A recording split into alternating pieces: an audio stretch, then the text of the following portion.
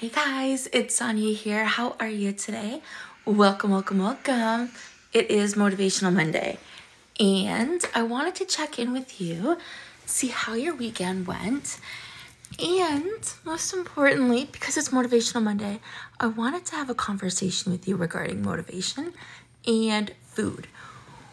Where are you at with that? So what I mean by that is, do you use food to motivate you? So the choices that you make for the meals that you eat, do you use food to motivate you?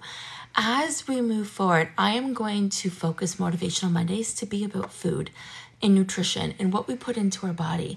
So Motivational Mondays and meals are going to go hand in hand.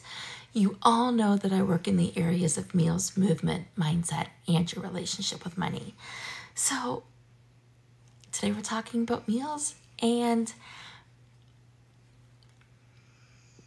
motivation. And it's interesting because sometimes there's an illusion that it takes a lot more time, effort, cost to choose healthier options when that's not the case. That's not at all the case. Hey friends, welcome.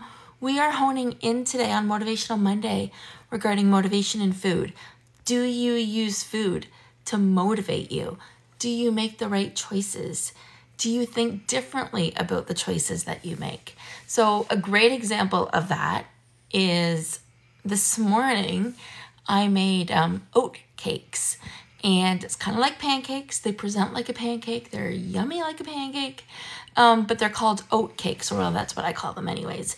And they're made with oatmeal and banana, and I put maca root in there, and I put cinnamon in there, cacao nibs versus chocolate chips is what I used, and 2 eggs.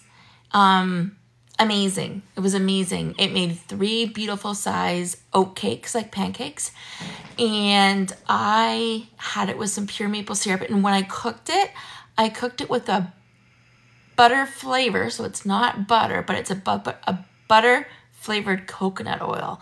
So I'm getting like the MCT type oil into my system, which is the healthy type of fat. I'm not going to get into that now. I got carbohydrates into my system through the oats and the banana. I got nutrients in my system through the maca root and the cinnamon, which is an anti-inflammatory, and protein from the eggs. So as much as this was a conscious decision, actually, no, let me rephrase that.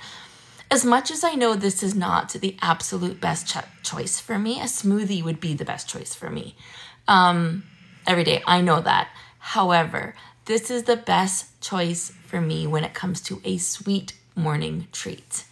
So this is how I look at meals differently. I would love to hear how you look at meals, how meals motivate you, where you're at right now. If you're looking to lose weight, gain weight, fill me in on all of those details. I did a post before this on, what's your motivation to lose weight? What's your motivation to eat healthy? My motivation to eat healthy is to continue to feel as young as I feel. Most days I don't feel my age. I don't feel half my age most days. And I know I'm still in my healing journey. So could you imagine what that would be like if I didn't have to take time for prioritizing my health and my self-care? But imagine, flip that script. Imagine that these are the results because I have taken the time to prioritize my wellness and my self-care.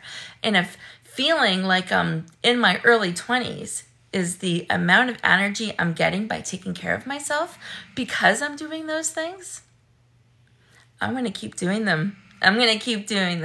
So how about you? How do your meals, your choice of foods, motivate you on your journey to health and fitness, on your journey to health and wellness, in your day-to-day life? Are you looking to just move your body, dance in a competition, run wear a swimsuit? I'd love to hear what your story is, my friends. Thank you for following me today and every day. It's Sonya here with Fresh Approach Wellness. We talk about meals, movement, mindset, and your relationship with money as I help you keep your promises to yourself. Thanks for watching.